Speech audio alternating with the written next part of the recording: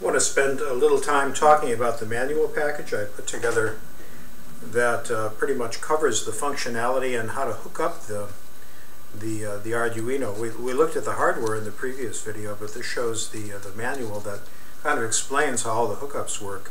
So I've got several different, I'll call them schematics, but they're really more hookup guides. But you can see the keypad here, which has 8 connections. This particular configuration, which is the default configuration, is for the Arduino Micro, which is the larger official Arduino board, not the one I used in the hardware prototype. But it's commonly available at Radio Shack, and some people may decide to use that. So the connections from the keypad are shown. This is the default configuration, and in the software you've got to configure 2 parameters to match the hardware configuration you're using.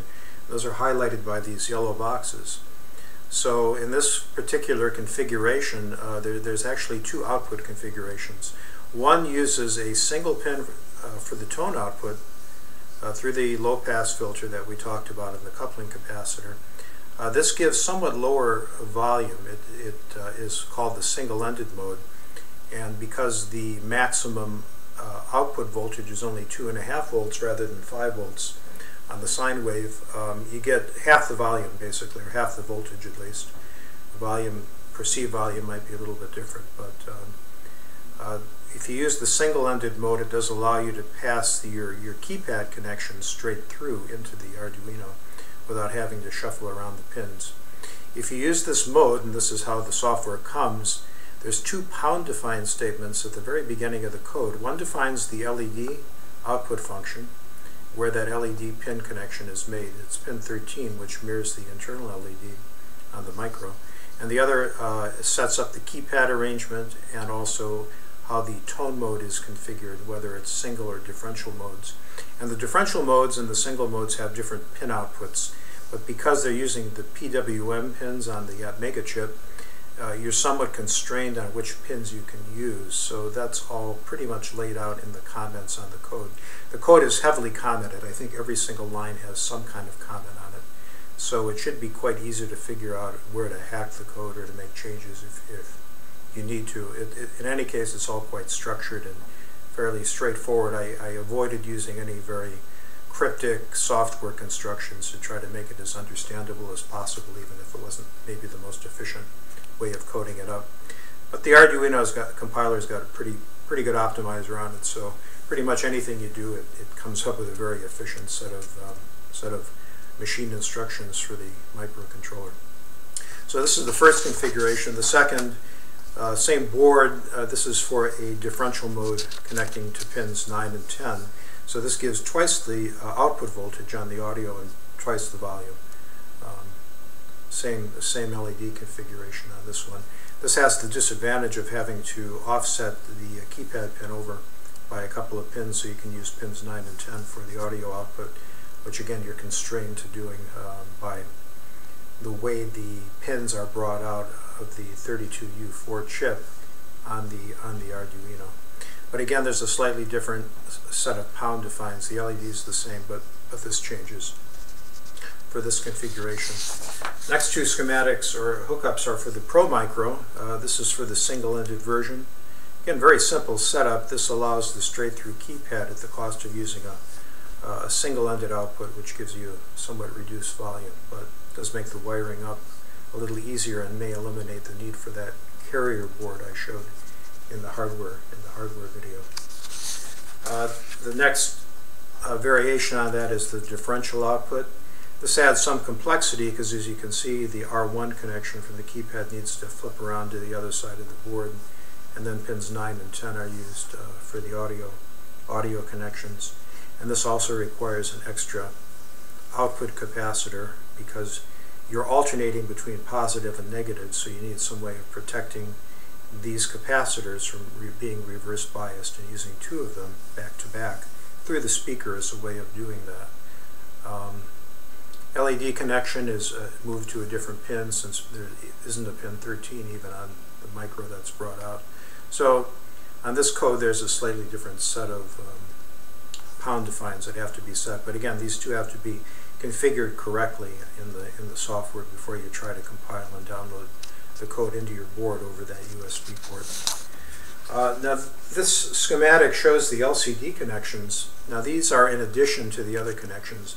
It just was too busy to try to show it all on one. But it looks like a bit of a mess, but you can actually see the pinouts on the LCDs here, including the backlight connections. This shows the physical pin arrangement on the module, and these show the actual hookups. So we've got the 10K contrast pot, and we're using an extra pin. We're actually using the TX and RX serial data output pins that normally aren't needed, certainly not needed for this code. We're using those to drive the LCD backlight. Now some backlights on some LCD modules require a backlight resistor, so you want to check this out very carefully. If you need one and don't use it, it's going to draw a huge amount of current out of the Arduino and could potentially damage it. Now the ones I used, I took a meter and traced it out, and it turns out they have a 100 ohm resistor on the board, so I did not need it, but you may. So if necessary, you want to be sure to use that. This again is for the micro, and here's the corresponding output pins for the Pro Micro. And in this case, for the Pro Micro, because of the way we needed to repurpose one of the pins here that was used on the for the LED to drive the LCD, we ended up moving it over here, and we have a different pound define that needs to be set if you're including the LCD. So you need to configure that parameter in the software at the very beginning of the code, after the initial comment block, to properly assign that LED. This is the status LED. This other RX1 pin is connected to the backlight, and that allows software control of the backlight on the display. We're operating the LCDs in all these modes in 4-bit mode, meaning only 4 of the data lines are connected, and the LCD library in the standard Arduino IDE supports the 4-bit mode. In fact, even prefers it, so it does save on 4 wires, and it saves on a lot of pins on there. And I think I've used every single pin on the Arduino Micro Pro. If you use differential audio output plus the LCD, there's really nothing left. So it was a bit of a strain to get it on there, but it all fit, barely.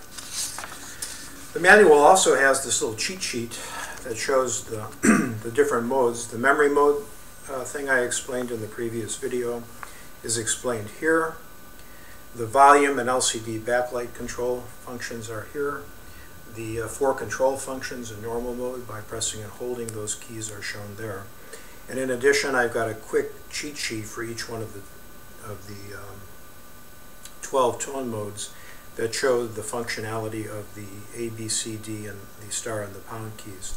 The digit keys always send the digit information for the tone mode, so it wasn't really necessary to show that here, although it's covered later in the manual.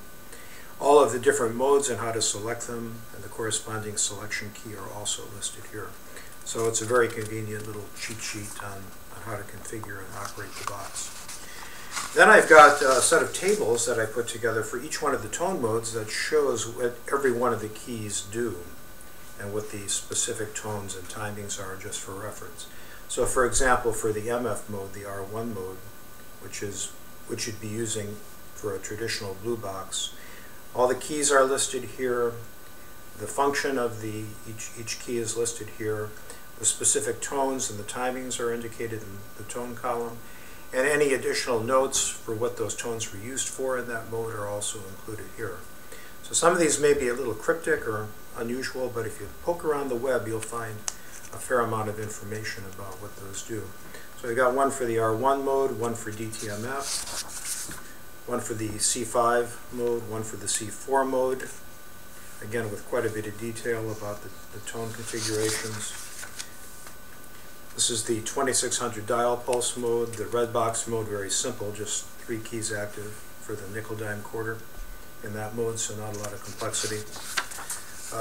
This is the R2 MFC mode, the UK AC1 mode, specific tones and timings indicated here based on the best information I've been able to find. The AC9, the UK AC9 mode, which is a more, I'll say, modern dial pulse mode. the IMTS ANI mode, which is quite complicated because it involves a tone parity scheme. I tried to explain that as much as I can here. Later video will cover that.